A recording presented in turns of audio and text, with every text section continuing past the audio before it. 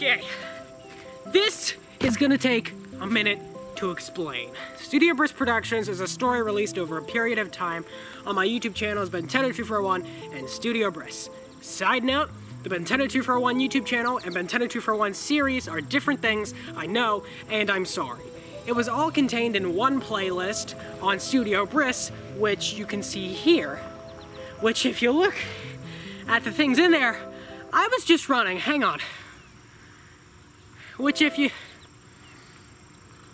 look at the things in the list, playlist, you will see that it and what is included in this collection are very different.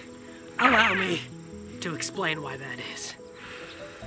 The message from the FNAF 2 puppet was a brief 20 seconds where Alex said, "Sometimes I get angry,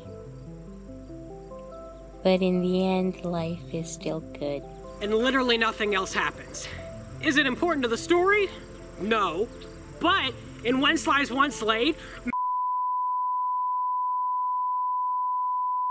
oh my gosh, there's still a bunch in this playlist and the sun's going down. I'm gonna be here in the darkness talking about how cool Studio Briss Productions is and how it's ridiculous because it's 3 hours and 30 minutes long and how it's completely impossible for me to expect anyone to watch all of it. But here I go, I'm gonna keep talking.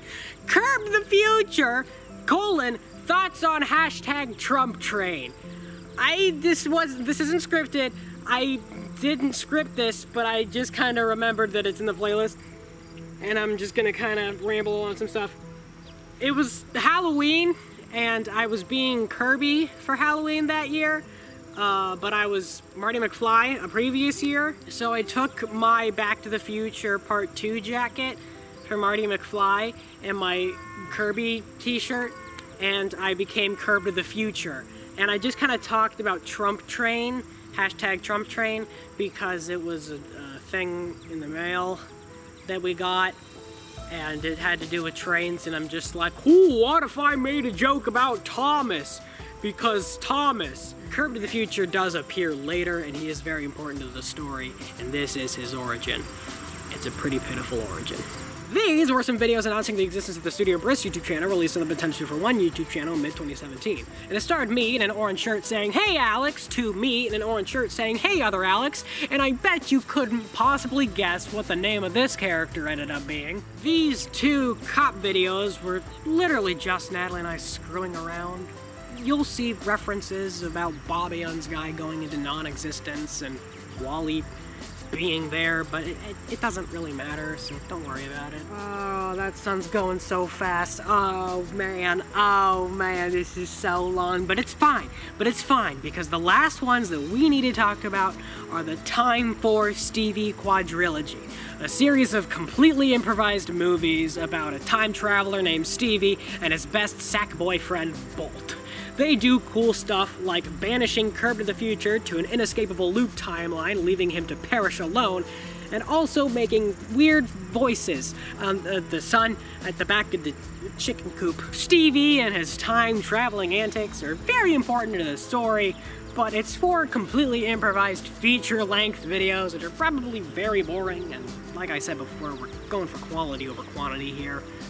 What I just told you in this intro will pretty much give you all the information you needed to glean from that to understand the rest of the series. So watch me, not them, and you'll be okay. And that's about all I have to introduce. That's not quite true, actually. I recommend you watch The Guy in the Blue Cape, LPS VIP, The Trouble Chronicles, and the Ben10241 series, not the YouTube channel, the series, in order to get some context. It was a really bad idea to make these public YouTube videos, continuations to stories that only I had access to or had ever seen, but whatever, I finished this blasted thing in 2018. Too late to change it now. I'm done. This one's done. The sun is gone. Finally, I can finally return to the dust. As the sun sets, my time in existence comes to an end.